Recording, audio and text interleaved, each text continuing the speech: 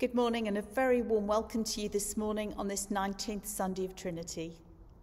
Let us worship God together, Father, Son and Holy Spirit. Amen. The Lord be with you and also with you. This is the day that the Lord has made. We will rejoice and be glad in it. So let's pray together. Lord, direct our thoughts and teach us to pray. Lift up our hearts to worship you in spirit and in truth. Through Jesus Christ our Lord. Amen.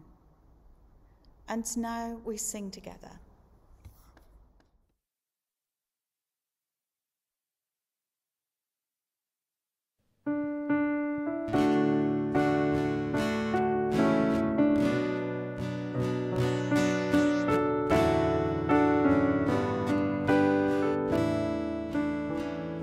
Here in the presence of Christ I stand, clothed in his strength and his righteousness, my sins forgiven, my heart made clean, the grace of heaven poured out on me. I stand in awe of this, I stand in awe of him, that he would draw me to his throne. The King of glory, my only Saviour, here in the presence of Christ I stand. Here for the I live, set on his purpose and mighty plan. All earth's vain riches now laid aside, his shield around me, my strength and guide. I live for his delight, I live for his reward, to see his name so lifted high. The King of glory, my only Saviour, here for the honor of Christ I live.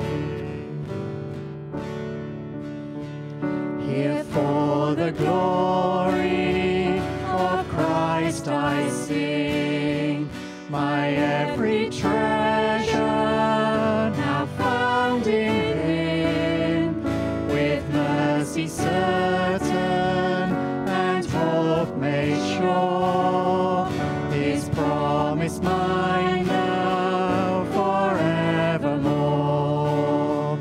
Faithful through endless days, his love will never fail, the sovereign King and Lord of all. And while my God puts this breath within me, still for the glory of Christ I'll sing.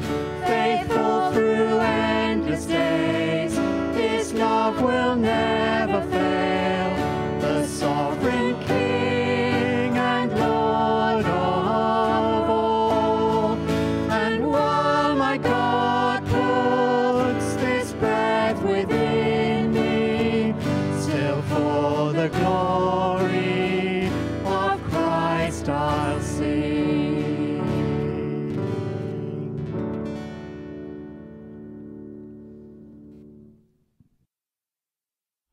And now we have the collect, the special prayer for today.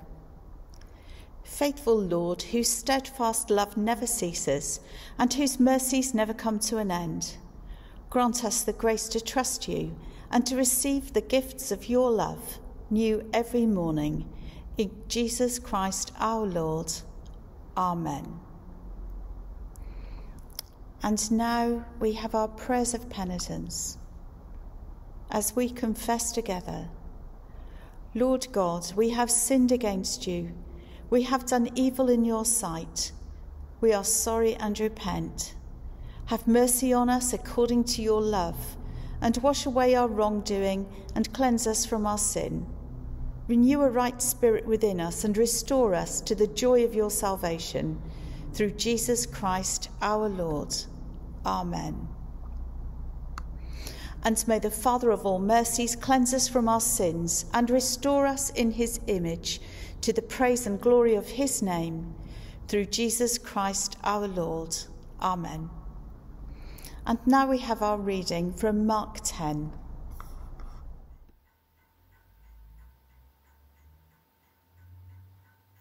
Mark chapter 10, verses 17 to 31. As Jesus was starting on his way, a man ran up, knelt before him, and asked him, "Good teacher, what must I do to receive eternal life?" "Why do you call me good?" Jesus asked him. "No one is good except God alone. You know the commandments. Do not commit murder. Do not commit adultery. Do not steal. Do not accuse anyone falsely. Do not cheat. Respect your father and your mother." "Teacher," the man said, "ever since I was young, I have obeyed all these commandments." Jesus looked straight at him with love and said, "You need only one thing. Go and sell all you have and give the money to the poor, and you will have riches in heaven. Then come and follow me." When the man heard this, gloom spread over his face, and he went away sad because he was very rich. Jesus looked round at his disciples and said to them, "How hard it will be for rich people to enter the kingdom of God." The disciples were shocked at these words, but Jesus went on to say, "My children, how hard it is to enter the kingdom of God. It is much harder for a rich person to enter the kingdom of God than for a camel to go through the eye of a needle." At this, the disciples were completely amazed and asked one another, "Who then can be saved?" Jesus looked straight at them and answered, "This is impossible for human beings, but not for God. Everything is possible for God." Then Peter spoke up. "Look, we have left everything and followed you." "Yes," Jesus said to them, "and I tell you that anyone who leaves home or brothers or sisters or mother or father or children or fields for me and for the gospel will receive much more in this present age. He will receive 100 times more houses, brothers, sisters, mothers, children and fields, and persecutions as well. And in the age to come, he will receive eternal life. But many who now are first will be last, and many who now are last will be first." This is the word of the Lord. Thanks be to God.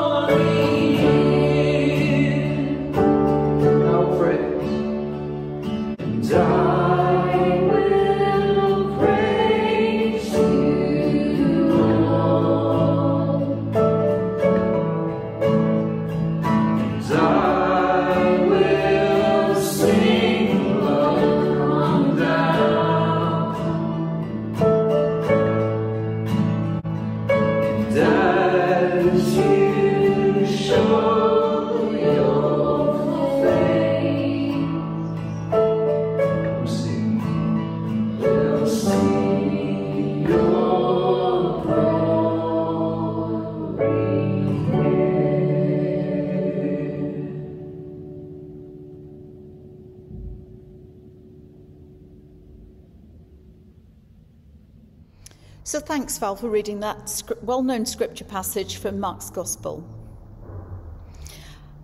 And it is one of the most well-known passages about wealth. But for me, it's also one of the most confusing. So why does Jesus compare the wealthy with camels? And is he really saying that the rich won't make it into heaven? The scene takes place in Judea, where Jesus has just finished an illustration about welcoming children into his kingdom. We pick this up in Mark 10, verses 13 to 14, and it says this: "And Jesus called a child to himself and set him before them and said, 'Truly, I say to you, unless you're converted and become like children, you will not enter the kingdom of heaven. Whoever then humbles himself as this child, he is the greatest in the kingdom of heaven. And whoever receives one such child in my name receives me.' Now, a rich young man comes up to Jesus and asks him how to inherit eternal life. Jesus tells the young man to keep God's commandments, which the man quickly claims to have kept. 'So what do I still lack?' he asks. And Jesus answered him and said, 'If you want to be perfect, go, sell your possessions and give to the poor, and you will have treasure in heaven. Then come and follow me.' Now, when the young man heard this, he went away sad, because he had great wealth. And Jesus said to his disciples, 'Truly I tell you, it's hard for someone who's rich to enter the kingdom of heaven. And again I tell you, it's easier for a camel to go through the eye of a needle than for someone who's rich to enter the kingdom of God.' Now, what's immediately obvious is that camels are far too large to fit through the eye of a needle. It's ridiculous to even suggest it. So what's the meaning of that verse? Was Jesus really saying that rich people can't enter the kingdom of God? So let's look more closely at the passage to see what we can learn. Now, if Jesus was talking about an actual camel and an actual needle, then the rich are in really big trouble. Commentaries suggest that he may have been saying something different. The Aramaic word for rope, kamilon, was almost identical to the Greek word for camel, kamelon, which appears in the verse. Some scholars say that the word was misspelled, and so Jesus may have been making an analogy to threading a thick rope through the eye of a needle, not a large animal. In other words, he may have been referring to something extremely difficult but not impossible. And other commentators suggest that at the time there was a type of small gate called a needle in the wall of Jerusalem. Still, others insist that Jesus' statement was as absurd as it sounds, actually referring to our same notions of camels and needles. There are several potential explanations for what camels and needles could have meant in biblical times. However, all of them point to the same lesson. Jesus said, it is extremely difficult, if not impossible, for a rich person to enter his kingdom. And in fact, when the disciples then speculate that no one can be saved, Jesus replies, "With man this is impossible, but with God all things are possible." Jesus himself settles the question. He was intentionally referring to something impossible to make them think. So, who are the camels? So if you're listening to this and thinking of the rich as billionaires who lead the FTSE 100 or FTSE 250 companies on the London Stock Exchange, you may need to reset your idea of wealth.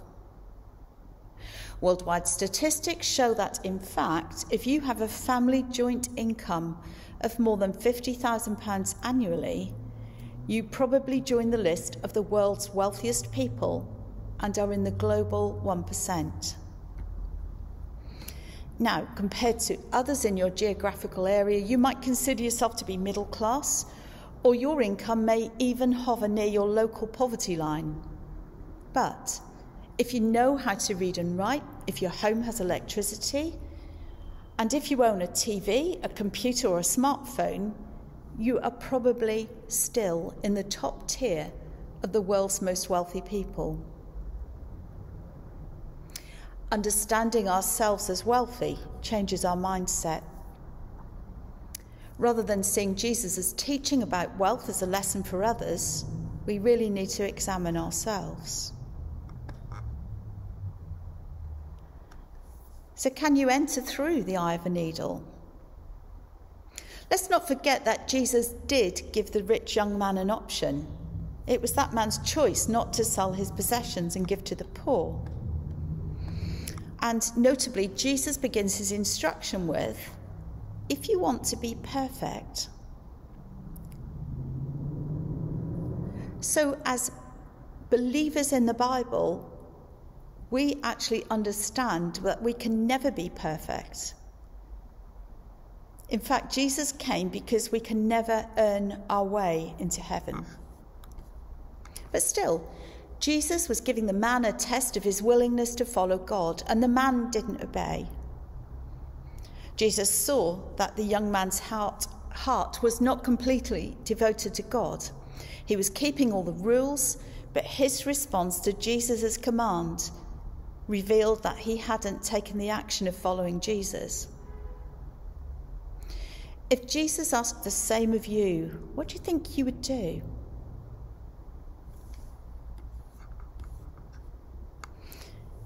Now, wealth has a curious effect on the human heart, and far from being neutral about the way we use our money, God devotes many words of Scripture to help us develop a proper heart posture toward it. And in fact, the Bible mentions money, wealth, and possessions over 2,000 times. And in his Sermon on the Mount, Jesus points out that money and God are rivaling masters. In Matthew 6:24, it says, you cannot serve both God and money. In other words, if you love money, you will despise God. So is money bad? Scripture never says so, although it does say that the love of money is the root of all kinds of evil in 1 Timothy 6, verse 10. We don't see prohibitions about earning, using or saving money, and Proverbs 21:20 tells us that the wise store up choice food and olive oil, but fools gulp theirs down. But you know, wealth is a ferocious master, but it can also be an excellent servant. So here's a hard question. Do you control your finances, or do your finances control you? On the other hand, we can't ignore that in Scripture being part of the kingdom of heaven is linked to financial generosity, especially for those who are rich.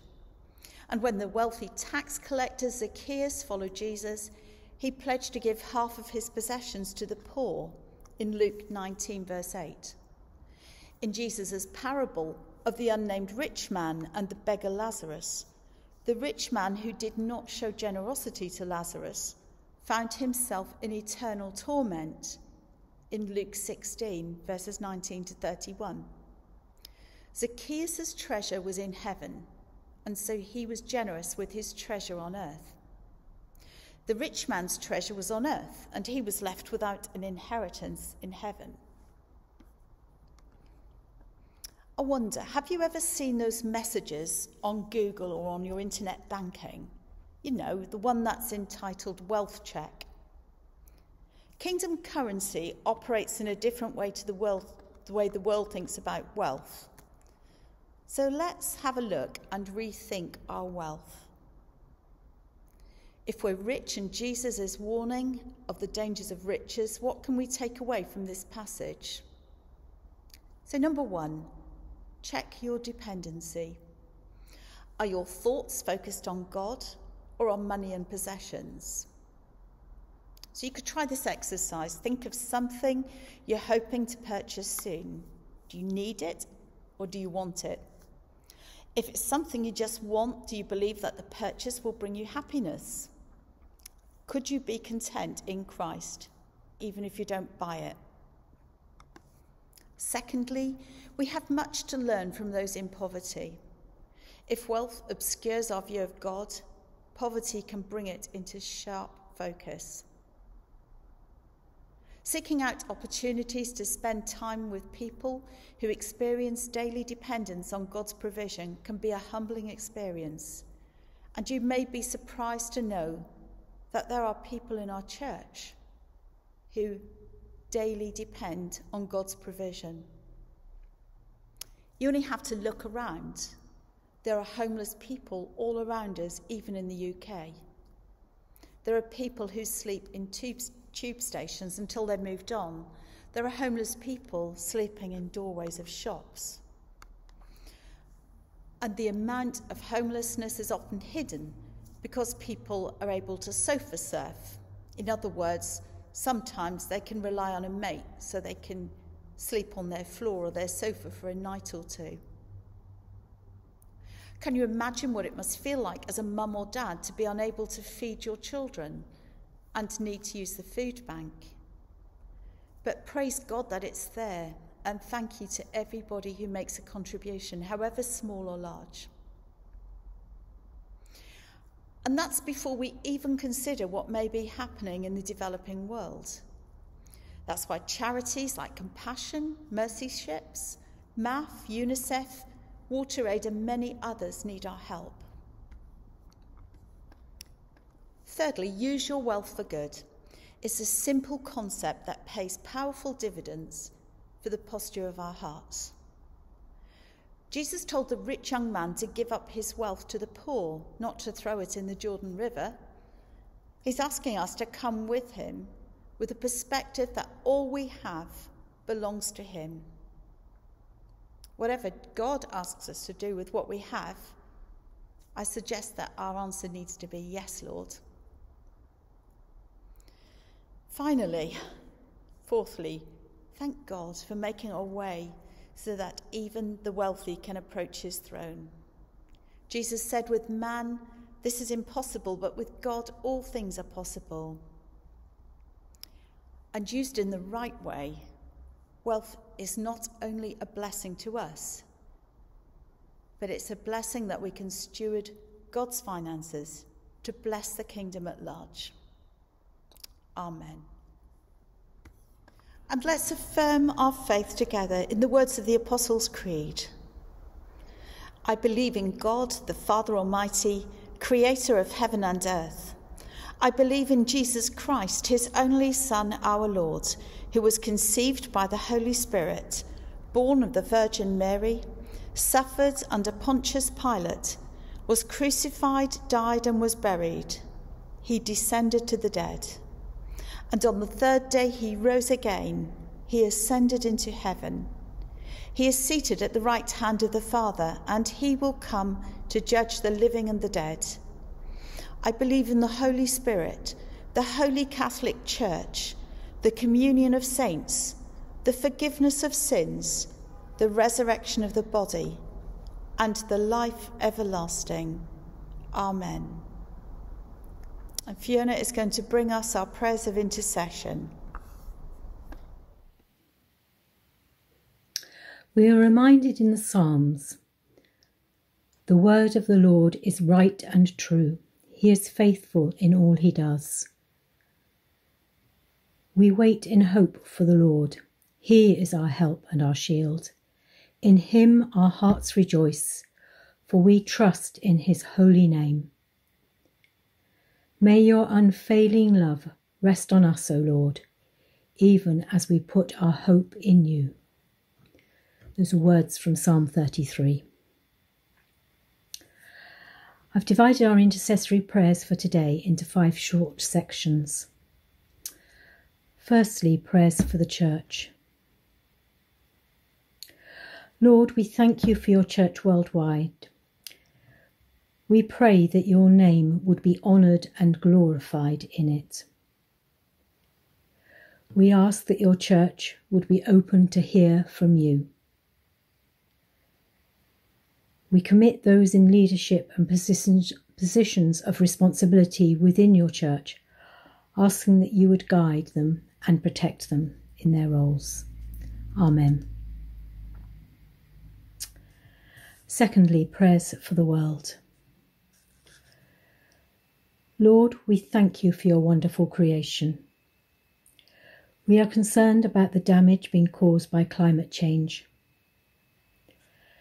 Please make us mindful of our individual responsibilities to minimise damage to the planet. We pray too for the world leaders gathering in Glasgow for the climate conference later this month, and for Alok Sharma, president of this meeting. Please give them wisdom and boldness in their discussions and decisions. Amen. Thirdly, Lord, we bring before you the country and the people of Afghanistan. We pray for those living there in this unsettled time, asking that their physical and emotional needs would be met. We pray too for those who have fled from the country, asking that they would find welcome and security. Amen.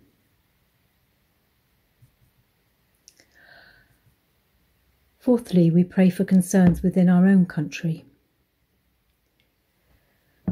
We thank you, Lord, for the National Health Service and pray for those working within it. We ask for wisdom for the continued management of COVID and pray for those whose NHS care has been delayed due to the pandemic. We thank you too, Lord, for the welfare system in this country. We pray for a fair distribution of these resources and particularly ask that the needs would be met of those who have been affected by the withdrawal in this last week of the Universal Credit Uplift. Amen. Finally, we pray for those known to us personally. Please, in a quiet moment, pray for those for whom you have particular concern at this time.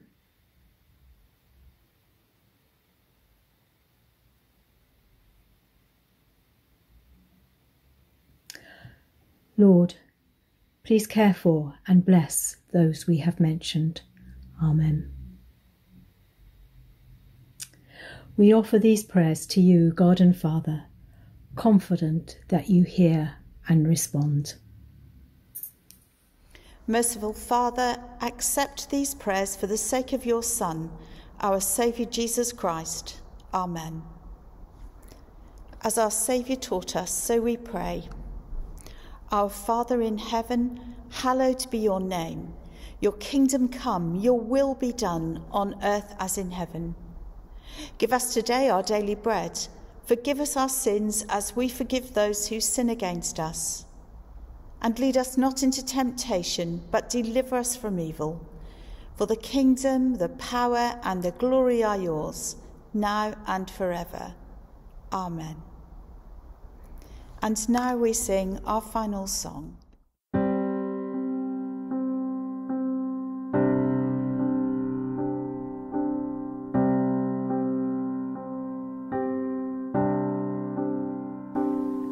Oh, the mystery. You crossed the great divide to show your love for me. As you hung upon the cross and spilled your blood for me. And now I see my sin that held you there, it has no hold on me. For you rose again and now you have the victory. Forever I will sing, thank you, thank you, thank you for the cross. Now I love you, Jesus, you have won my heart, this is love, this is love.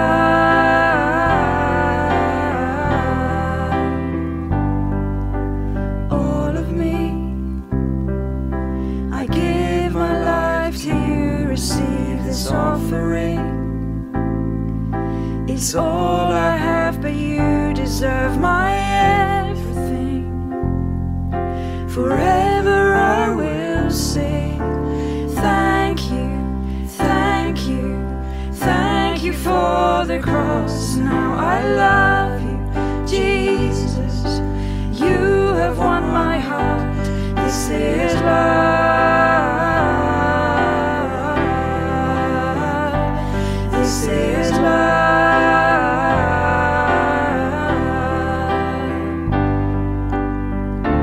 Majesty, majesty.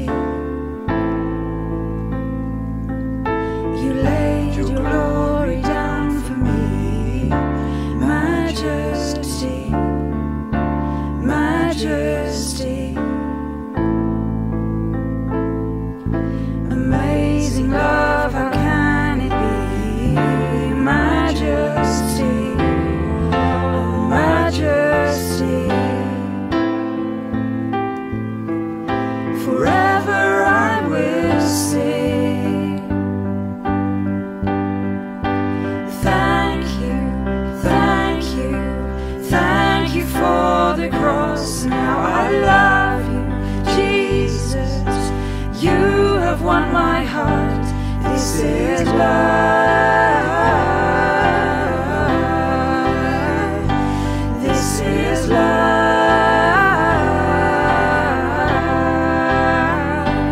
This is love. This is love.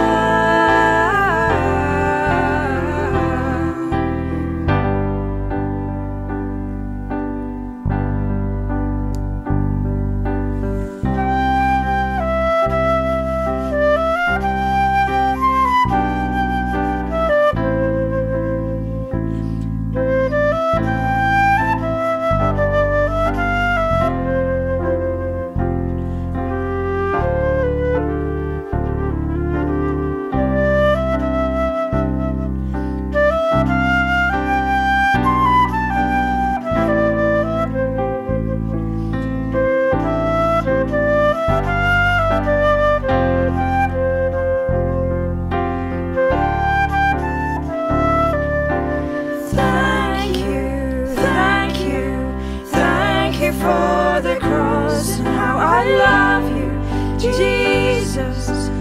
You have won my heart. This is love. This is love.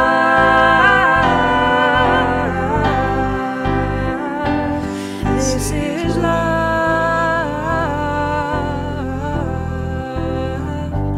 This is love.